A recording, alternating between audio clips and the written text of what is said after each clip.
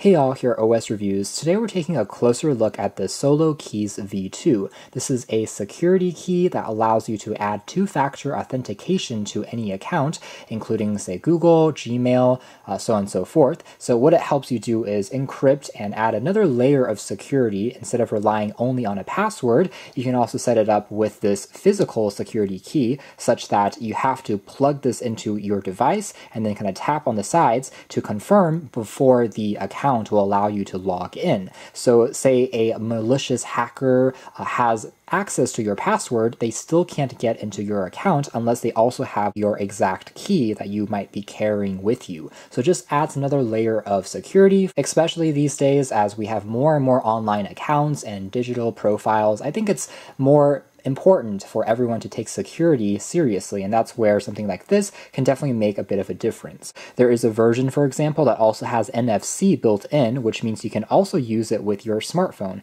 If your phone has NFC, for instance, and you're trying to log into Gmail from your phone, aside from entering the password, you can also tap the key on the side, and then it will confirm and get you signed in. There are competitors to security keys like this on the market already. One of the more famous brands is called Yubikey. Now, what makes SoloKeys unique is it claims to be the world's first open-sourced FIDO2 security key. The part that's open source might sound a little counterintuitive, but essentially what it means is the entire code for the firmware actually located on the company's public GitHub. So you're able to download it, for example, and kind of see, how it's actually working, and other community members can verify that indeed it is being transparent and it's, working exactly as intended. And that there will be no backdoors because everything can be seen, easy to pop onto a keychain and carry with you. And there's also another variant that has a USB Type-C port as well, since not all devices have a standard Type-A port anymore for Type-C Ultrabooks and laptops.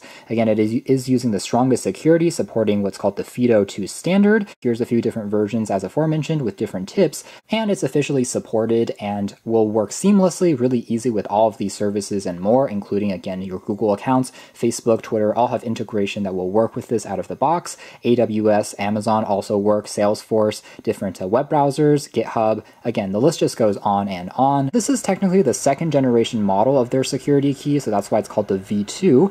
And what it really adds this time is a slightly different hardware design. The security key now has touch-based keys instead of a physical button. So for example, when you plug this into your computer and say you're trying to log into your Gmail, what you have to do is not only plug it in, but when it prompts you and says, do you want to log in, you have to tap on the key. And so it has these touch conductive keys on the side that you can tap on the top, the side here, or on the tip, and as long as your finger is touching any of these spots, it will register that as a confirm. That's a difference with the version 1 and many of the other Yubikeys that have a physical button that clicks in, they have to press on the top.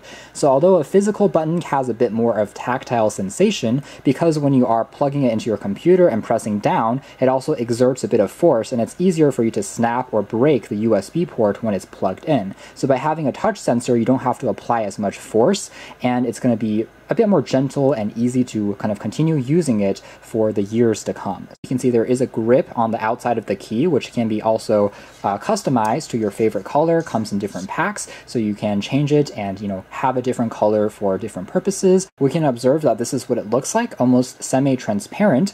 Although there is a protective film on top, you can make out the microcontroller and the printed kind of boards on here. It is very compact, and there's kind of a B logo on the other side. Last but not least, this is fully reversible as far as the USB tip is concerned. You can see there is a kind of printed circuitry on both sides, so regardless if you plug it in like this or the other side, they will still work. Now here's a quick demo of how it works in terms of the setup and how it functions. We can open up, say, Gmail, and if we jump into our Google account settings, and under Security tab, what you'll typically find here is the ability to turn on or off two-step verification. So if I tap on this and initialize this by adding an extra layer of security, tap on Get Started, you'll be presented with several different options. So by default, one of the methods for two-factor authentication is using your phone. So for example, they will send you a code onto your cell phone number, and you have to enter that code to log in addition to your regular password. That is one method. That's better than nothing, but from a security perspective, it's still less secure than having a physical key like this. So for example, what we want to now select instead of of the two-step verification using phone is show more options. And under here, we can tap on security key. So after tapping on this, it'll prompt you and say, do you have your security key with you? It will now prompt us to touch the gold conductive area of the SoloKey. And once we do that, we can now see that it will be recognized, and afterwards everything has been set up. So the touch key here has been registered. We can set up a name here for this particular key. For example, we can call it SoloKeys or my SoloKey. And afterwards, we can just tap on done, and everything will be saved and set up. All you need to do is plug it in, touch it, and you're in, kind of like a fingerprint scanner, instead of having to also go through your phone and then tap on different apps. It's a bit more complicated. This one here, it really is just plug and play. Now as a demo, let's try opening up an incognito tab in the browser. So let's say if I was on a different computer and wanted to now sign into my account, I would need to still enter in the physical password. And then on top of that, it will tell us to plug in the key and also touch on the controls on the side. And once it has been tapped and confirmed, you'll see it pop up. That means that it's been verified, and now finally we can log in. Without accessing to this key and touching the sides, it won't allow us to bypass and get into the account. And since we went through that registration, basically it knows that this is the key unique to you and your account. If someone has another SoloKey and plugs it in, it's not going to work. It only works with the one that you have registered and set up. And overall, again, the process is quite simple. Afterwards, unplug it and you're done.